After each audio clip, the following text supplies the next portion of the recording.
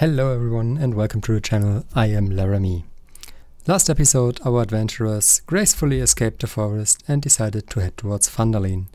As you may guess from the title, today I will be painting some gnomes.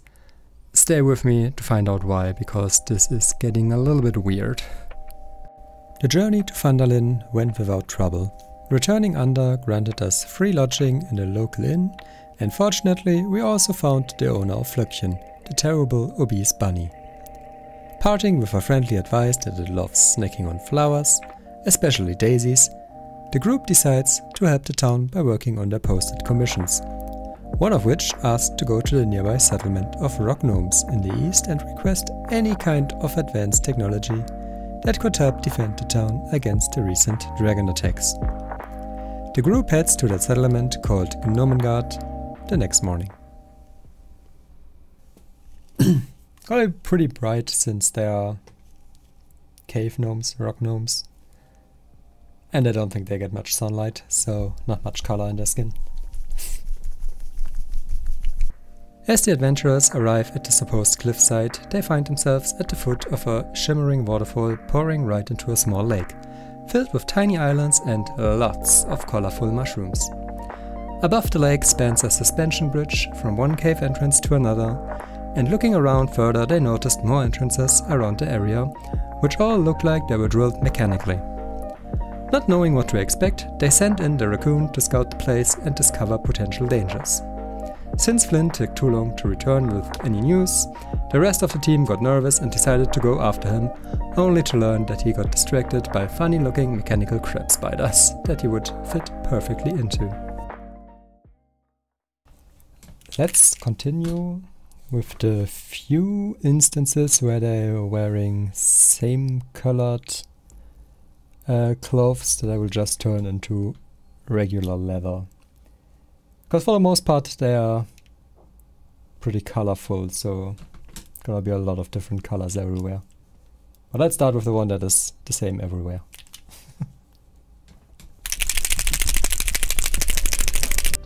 United once again, they head deeper into the caves and come across a huge door. Hearing a lot of hustling from the other side, Laurel knocks on the door, hoping to find out what was going on. Greeted by a seemingly stressed but definitely friendly chef, the group quickly realizes that this must be the kitchen. Many gnomes are preparing what appears to be a feast in the background, consisting of all kinds of shimmering mushrooms from around the area, as well as many little fancy baked goods. Ordia steps forth to ask where we could find tinkerers capable of producing dragon-repelling gadgets. Dragons, you say? That sounds like a job for Fibblestib and Dabbledob. Definitely try to avoid Facktoré though, as her stuff usually can't even reach the outdoors without falling apart in a spectacular firework. Just follow the path there, over the bridge, past Ulla and Pock, straight through the room of knives, and you are basically standing in the workshop. Is that everything? Okay, bye! And before they could even grasp the concept of a room full of knives, the door was shut again. Since there was barely any leather to cover, surprisingly, on these creatures, I will now continue with the colorful part of their attire, which will, according to our DM, consist of a mixture of purple, red, and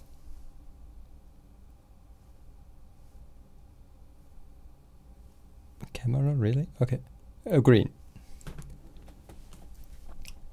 So, yeah, let's get going. Following the directions, the group heads towards the bridge. Though on the way, they are greeted by a little gnome tinkering on a crab machine whose size was most certainly not considered when started construction inside the tunnels. AKA, it most certainly won't go anywhere, but this one specific room it is currently in. Ah, hi there. Facktoré the name. May I ask for your opinion? The group agreed, although confused. Excellent. Say, what do you think of my beautiful baby here? Built her all myself, and boy can she probably pack a punch. Probably, replies Laurel. Oh, yeah.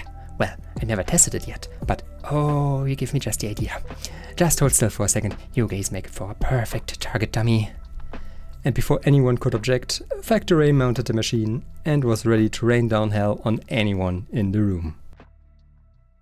Alright, so next I wanna go ahead and color in all their little shiny armor pieces and metal parts, and I would assume, since they're gnomes, that there's a lot of metal in there, so yeah. I decided to go for a kind of golden look, tainted gold, so it's gonna look quite golden in the end. Like, I tried it once on this one. This is basically what it would look like in the end. Looks quite good in my opinion, so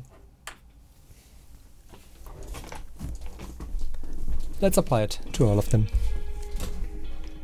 Of course, there was no stopping her anymore, and the adventurers had no choice but to disable the machine somehow. While the big guys tried to bring the machine down by focusing on the legs, Flynn used his size and agility to get on top of the machine and take down the weaponry one by one. As predicted by the chef from earlier, the machine fell apart quicker than anyone expected, as it basically only managed to shoot at us once before crashing down into a complete mess of wood and steel. Alrighty, need some reinforcing right here and here. Thanks so much, guys. I have to go back to the drawing board.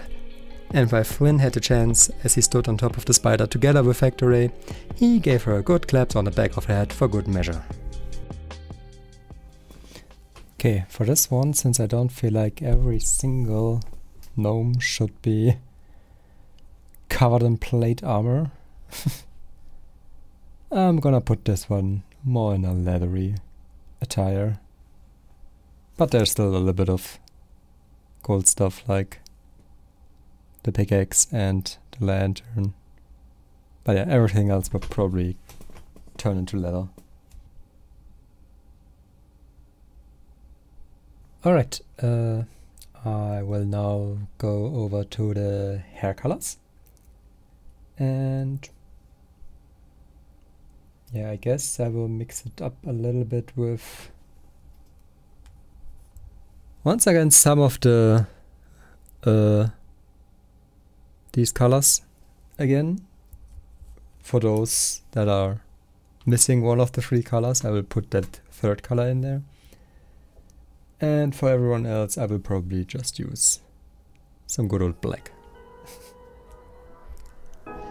Heading towards the Room of Knives, the group meets Ulla and Pog, two guards watching over the bridge. After a little back and forth about who the frick are you guys, what the hell was that noise back there, and you sure you're not some sort of shapeshifters, they eventually let us pass.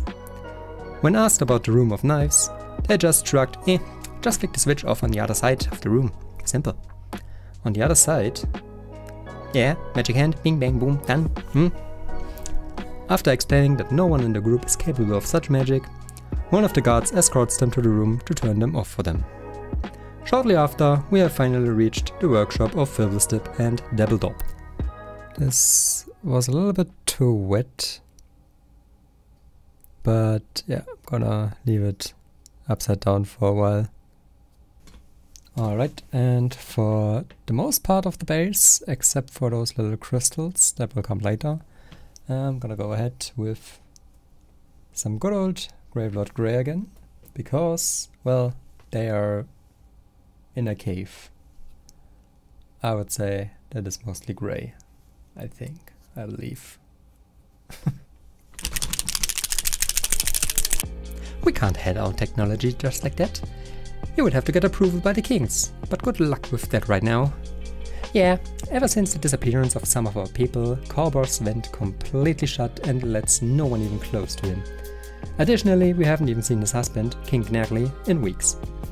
If you wanna try your luck, their chamber is at the very end of that hallway there, but don't get your hopes up. Obviously, we tried our luck, and long story short, unless we can get rid of the shapeshifter within their ranks, or prove that there is none, they won't make any deal whatsoever. Since the most recent person that went missing was last seen in the throne room, the group decides to investigate there, and to anyone's surprise, thanks to detect magic, they actually find a hidden button on the wall. But boy, do things go south from here.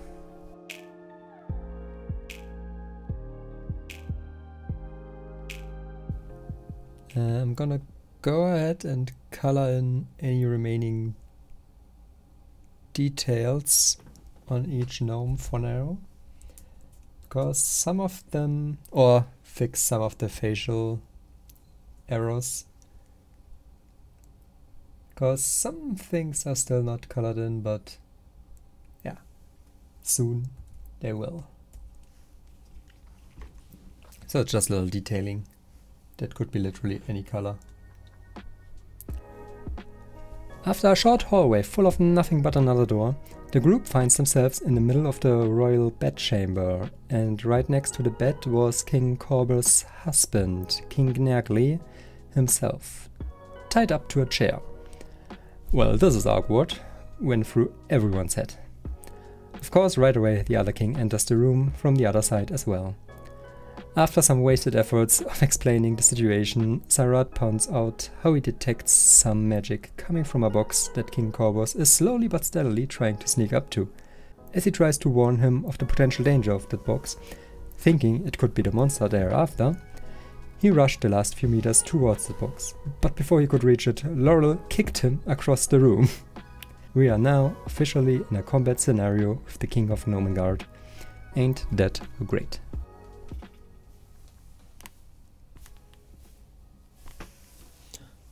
Okay, apparently I don't have a base yellow, but I have a layer yellow. So I guess it will cover good enough, let's hope. With his anger now focused on Laurel, Flynn tries to check the box to potentially give reasons for his companion's actions, but alas, it was just full of magical gear. Noticing a wand, Flynn quickly grabs it and prepares for his next move. I don't know where I'm currently at with my voiceover in the background, but in case it isn't quite clear yet, or if I haven't reached that point yet, who knows. This is supposed to be the King Korvus. And his magical gear that he was trying to get out of the box, hoping that I was already at that point, unless spoiler alarm, was what's it called? It was basically fire magic gear. And well, he never got to use it, but it makes me believe that he was probably some kind of fire mage. So in tune with that, I wanna make his crystals especially red compared to all the other yellows and that one blue one here. So yeah, to go with his theme basically. Luckily, after one good smack on the head, the king fell unconscious and further bloodshed was somewhat prevented. After explaining the situation more calmly to Gnergli, who was still tied to the chair by the way, he says, "Bloody hell guys, that could have been handled better. I understand, but you better take your leave for now. This room is most certainly safe, as we have been in here for weeks now and nothing happened in here. All the attacks happened somewhere else in this cave." Obviously, the group takes the advice and leaves the chamber to start looking elsewhere for those shapeshifters. Alright, I hope you enjoyed this episode. There will be a part 2 to this Gnomengard arc, because there was just too much happening to put it all in one episode. But yeah, the gnomes I painted are once again made by Artisan Guild. A link to them will be in the description below, as always. And, well, yeah. If you have any suggestions, what I could improve on, or what you really liked, please leave it in the comments. If you liked the video, of course, like it. If you really like the idea of the series, maybe even subscribe. I don't know. And, well, anyway, see you next time. Adios.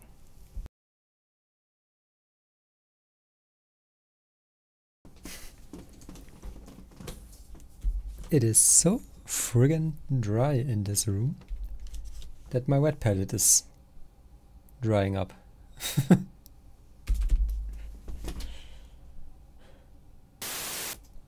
Alright.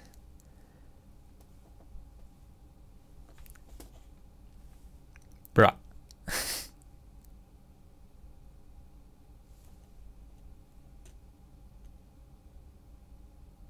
Why?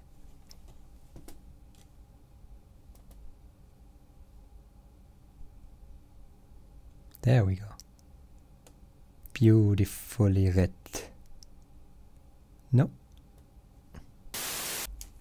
I will go over with a wash, and in this case, since I still believe that they are gonna be pale as F word, I'm gonna go with the softest one that I believe I have, which is literally called the soft tone.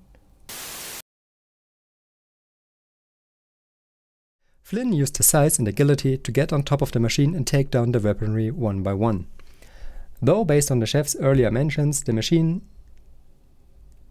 what?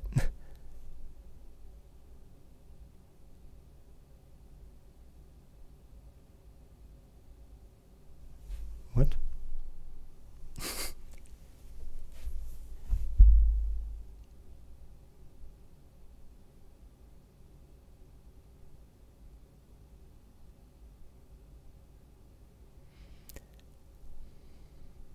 Just as predicted by the chef earlier, the machine fell apart quicker than anyone expected, as it